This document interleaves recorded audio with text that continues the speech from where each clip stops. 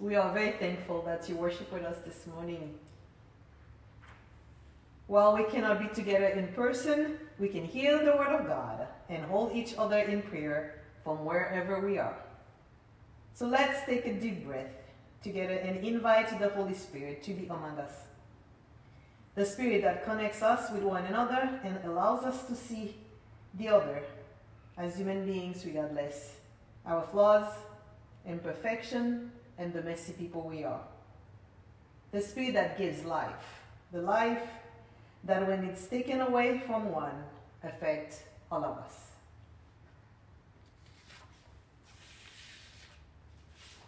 So I have one announcement for you. It's on Sunday we have our congregational meeting, so you are all invited. It's going to be on Zoom at 7 p.m.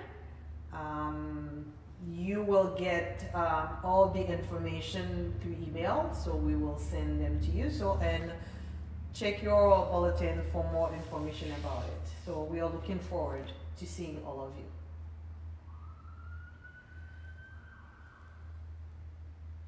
We are here to receive Christ. We are called to proclaim Christ. We are sent to show Christ. Blessed be the Holy Trinity, one God, the fountain of living water, the rock who gave us birth, our light and our salvation. Amen. Joined to Christ in the waters of baptism, we are clothed with God's mercy and forgiveness. Let us give thanks for the gift of baptism. We give you thanks, O God, for in the beginning your Spirit moved over the waters, and by your word you created the world, calling forth life in which you took delight. Through the waters of the flood you delivered Noah and his family. Through the sea you led your people Israel from slavery into freedom. At the river your son was baptized by John and anointed with the Holy Spirit. By water and your word you claim us as daughters and sons, making us heirs of your promise and servants of all. We praise you for the gift of water that sustains life, and above all we praise you for the gift of new life in Jesus Christ. Shower us with your Spirit, and renew our lives with your forgiveness, grace, and love. To you be given honor and praise through Jesus Christ our Lord, in the unity of the Holy Spirit, now and forever. Amen. Our opening hymn is on page 5, Jesus Calls Us, Hear the Tumult.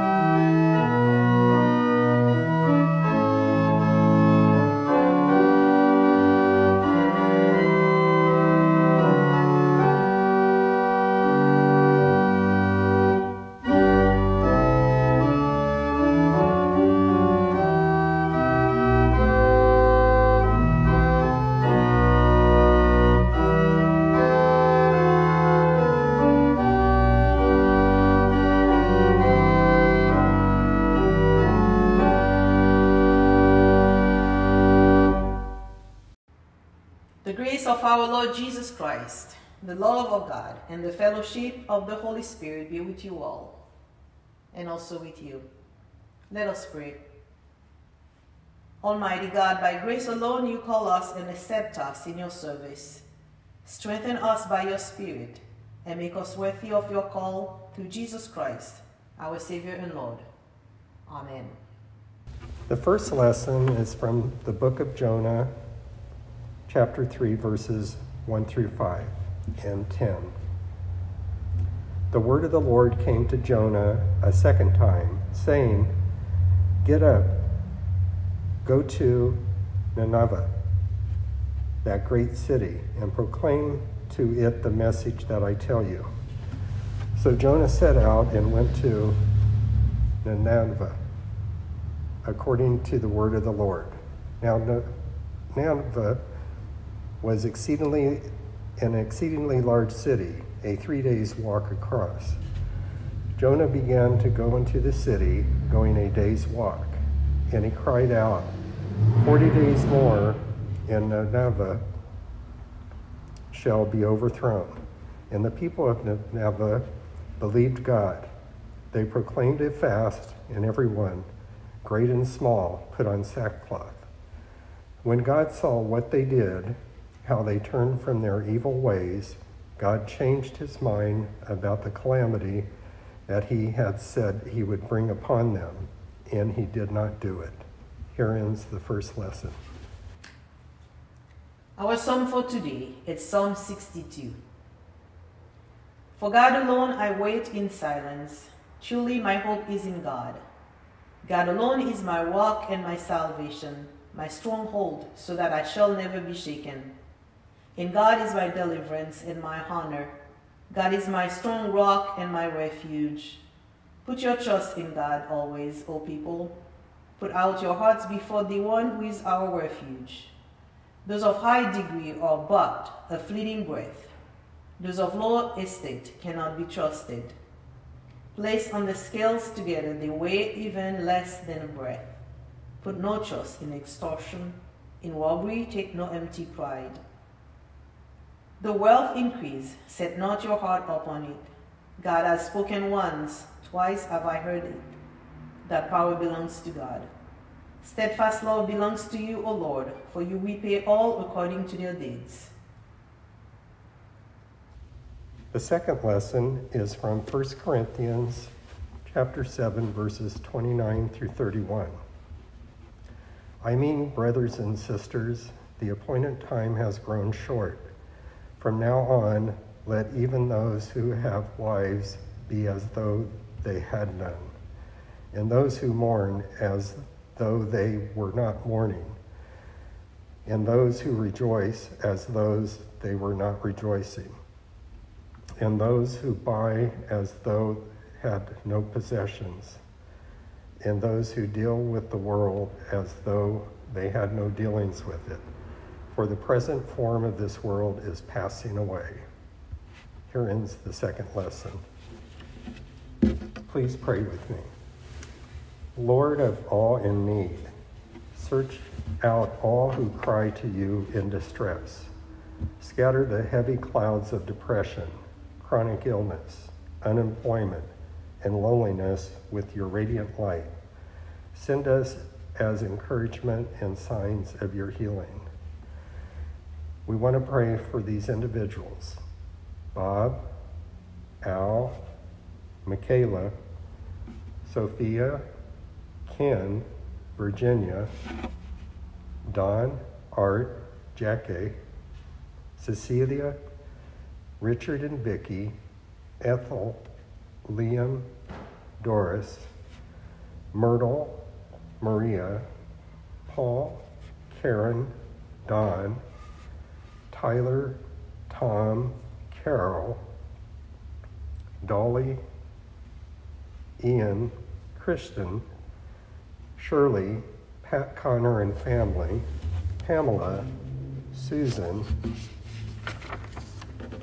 Neil, Deidre, John and Colleen, Alyssa, Albert, Lisa, John, Sammy, Wayne, Judy, Gina and her mom, Melissa, Jeffrey, Claudette, and Jose.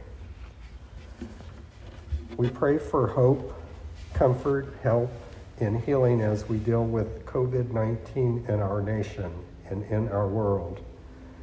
We remember especially those who are most vulnerable to the disease, those who are caring for the sick and their families, and all of us who are struggling with the many challenges of everyday life in a pandemic. We want to pray that you give us your church unity, inspire all the baptized with the mind of Christ, where the church is powerful and where it struggles. Please shape us with humility and obedience so that your love may be at work in us. We pray that you unite our nation and help all people in the United States find common ground and understanding in order to heal the division in our nation. We pray for the new administration, that you give them wisdom and strength to make decisions and implement plans for the common good of all of us. Lord, we pray that we remember all those who risk their lives for others in the line of duty. And we ask that you bless them and their families as they serve to protect and help us. In particular, Lord, we pray for doctors, nurses, emergency responders, and healthcare workers who need renewed spiritual and physical strength, and help us all to show our gratitude and recognition to them as they continue to serve at great personal risk and sacrifice for the sake of our health and well-being. Regarding our benevolence for January, we pray for the drug rehabilitation work of New Life for Girls as they operate right across the street from us. We entrust the women in the program to your care, Lord, and ask that you would give them new life. We pray for our church, Lord, and for your guidance in all aspects of our ministry. We pray for Elizabeth Eaton, the presiding bishop of the ELCA, for Mark Homenrud, bishop of the Sierra Pacific Synod, and the Synod staff, and for Bethel Lutheran Church, for Pastor Mitch, our church council, and BLCW board, our church staff members, our path toward meeting again in person, and the people of Bethel as we worship and serve together. Receive our prayers in the name of Jesus Christ, our Savior, until that day when you gather all creation around your throne, where you will reign forever and ever. Amen.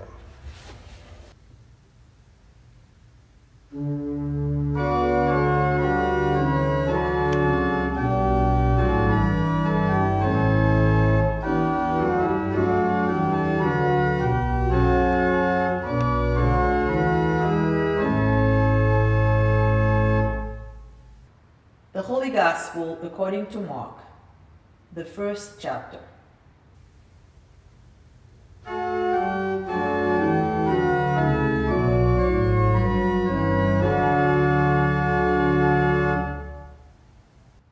Now, after John was arrested, Jesus came to Galilee proclaiming the good news of God and saying, "The time is fulfilled and the kingdom of God has come near. Repent and believe in the good news." As Jesus passed along the Sea of Galilee, he saw Simon and his brother Andrew casting a net into the lake, for they were fishermen. And Jesus said to them, "Follow me, and I will make you fish for people." And immediately they left their nets and followed him. And he went a little further. He saw James, son of Zebedee, and his brother John, who were in their boat mending the nets. Immediately he called them, and they left their father Zebedee in the boat with the hired men and followed him. The Gospel of the Lord.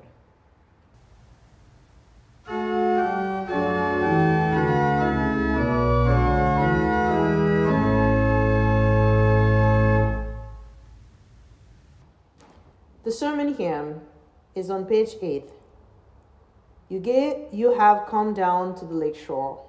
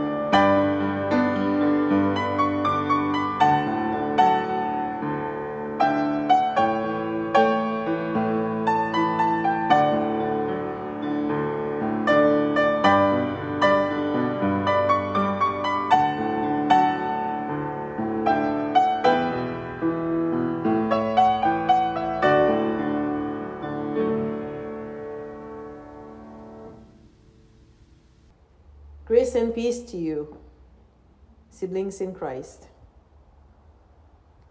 How many of you are on TikTok, Instagram, Twitter, Facebook, you name it? How many followers do you have? Our text for today comes right after the story of Jesus' temptation in the wilderness.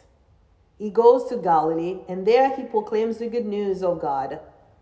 That is the gospel. Jesus' first sermon is short, memorable, and direct. Time is at a crisis point. Events in the past have gathered to the point of culmination, and the kingdom of God is approaching. His words shed light backward on Isaiah's prophecy, John the Baptizer's work, and the divine voice and vision at Jesus' baptism. When the heavens were torn apart, the Spirit descended on him like a dove, and the voice of God came from heaven declaring, "You are my Son, the beloved." And they also shine forward to the deeds of Jesus in the rest of the gospel. As John the Baptizer does, Jesus proclaims, "Repent," and he preaches, "Believe in or have faith in the good news." The mysterious phrases, "Kingdom of God" and "the good news," introduced here at the beginning of Mark's gospel, will be opened up and embodied in the story that follows. People whom Jesus encounters throughout the countryside will display different dimensions of faith. People like the friends of the paralyzed man, Jairus, the synagogue leader, the bleeding woman, the father of the epileptic son, and Bartimaeus, the blind beggar, will all come to Jesus from some kind of healing in Mark. The text sets the scene and introduces the brothers, first Simon and Andrew, and then James and John, and their profession, for they were fishermen. Jesus' straightforward imperative, "Follow me," is finished with the odd formulation, "I will make you fish for people." I say it's an odd formulation, but it's also a familiar one to many of us. We think of it as God's call to mission, to bring others to Christ. In the language of mission, fishing is interpreted as the drawing, catching, and harvesting of people, followers, disciples for Christ. One kind of employment, fishing, will be transfigured into another, sharing the good news and offering another kind of provision for life, not physical food, but eternal spiritual food. But today, I'd like to encourage us to expand on that and think of other images that might not have come to mind before. As we know, fish can't live outside of water. If you're a professional fisherman, fishing results in the death of the fish. So Jesus' call has been interpreted as dying to the world, which results in life unto God, something the author of the gospel clearly affirms in Mark chapter 8, verse 35. Chad Myers, in his book Binding the Strong Man, has alerted us to another interpretation. He notes that in Old Testament passages like Jeremiah chapter 16, verse 16, Amos chapter 2, verse 2, and Ezekiel chapter 29, verse 4, hooking the fish is used to symbolize God's disapproval of the rich and the powerful, both inside and outside of Israel, who are oppressing others and opposing God. Jesus, Myers concludes, is inviting common folk to join him in his struggle to overturn the existing order of power and privilege. It's not anything safe or comfortable. Yet, Simon and Andrew respond to Jesus' call in an instant. Without further conversation, they leave their nets, the sign of their former profession. Likewise, James and John leave their father and the hired men, their fishing colleagues, to follow the preacher. In fact, without knowing all the answers, they walked down the road with Jesus, even though they didn't have a clue about what they were getting into. But their heart, their soul, their intuition, call it what you will, convinced them of the need to do so.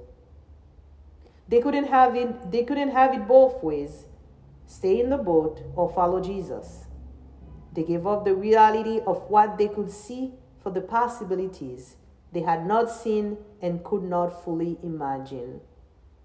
They really had lost their minds in a sense, and their families probably thought so, but it was a good thing because they'd lost their mind to Jesus and recognized him as the Christ whom God has sent to bring good news, the Christ who is present in the preaching, the sacraments, and the cross.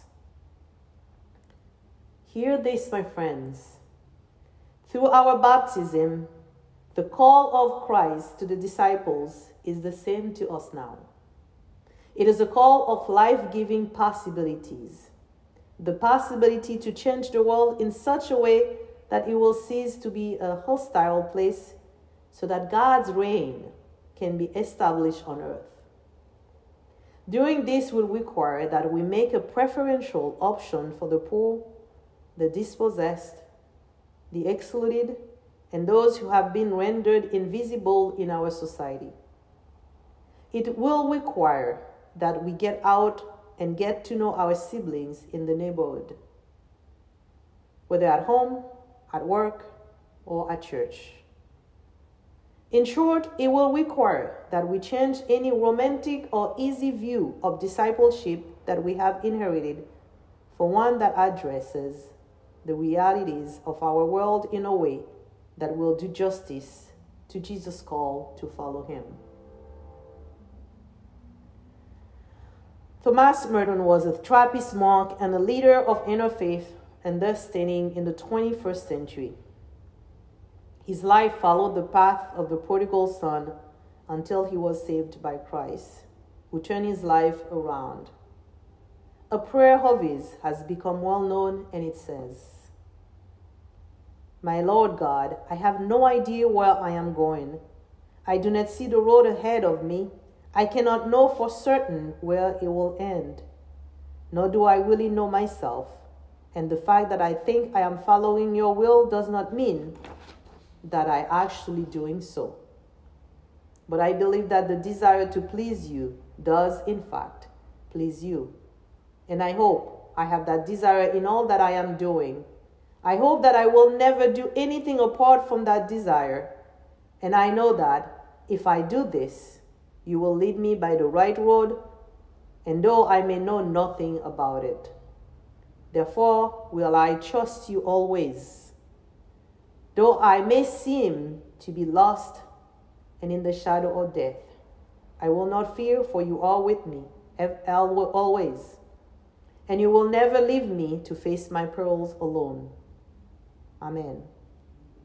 Like Merton, my friends, as we follow Christ to be fishers of people, often we will have no idea where we are going. We won't be able to see the road ahead or be certain where it will end, because we never really know ourselves completely. We may not be absolutely sure that we are following God's will. However, if it is our desire in all we do to please God, to follow Jesus, then God will lead us by the right road, and we can trust that even in the most difficult of times, God will be with us. Will never leave us alone, and we need no fear, only trust. Sure, there will be those who think we've lost our minds, and that's okay. In fact, I hope we have, because perhaps that will mean that we've made room for the mind of God. May you lose your mind for God, my friend.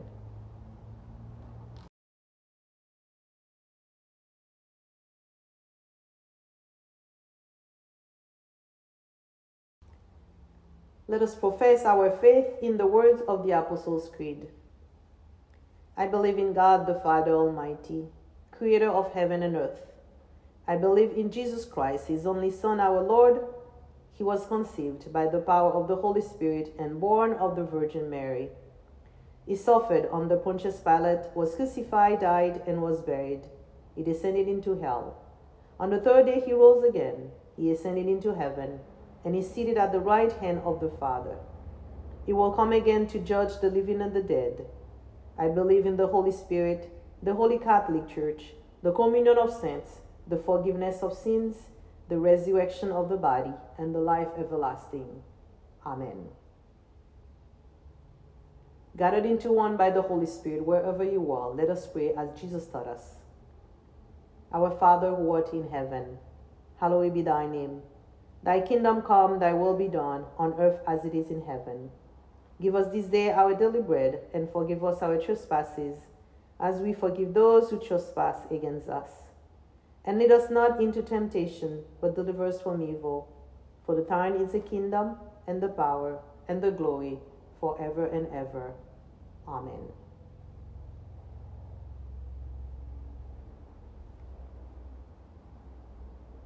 God the Creator strengthen you, Jesus the Beloved fill you, and the Holy Spirit the Comforter keep you in peace. Amen. The Lord bless you and keep you. The Lord face shine on you with grace and mercy. The Lord look upon you with favor and give you peace. Our closing hymn is on page 9. Will you come and follow me?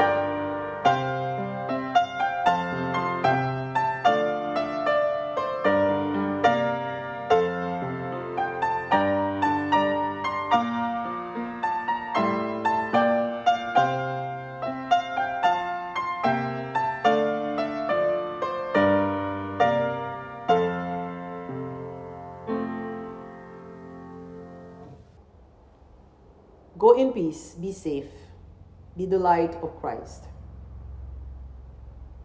Thanks be to God.